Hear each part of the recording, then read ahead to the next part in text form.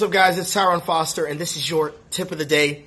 I'm over here playing some video games, having a good time right now with some of my homies. But what I wanted to do was stop and have a moment with y'all and ask y'all a simple question.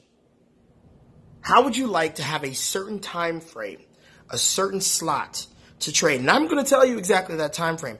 What would that do for you? Would that create that time freedom for you in the market? Because right now I got people, they're waking up at all different times. They're trading all different times, and it's not consistent at all. But what I found, there is a certain time frame that if you show up and you know what, of course, is taught in VKU and Matrix, you're going to profit every day in this section of time.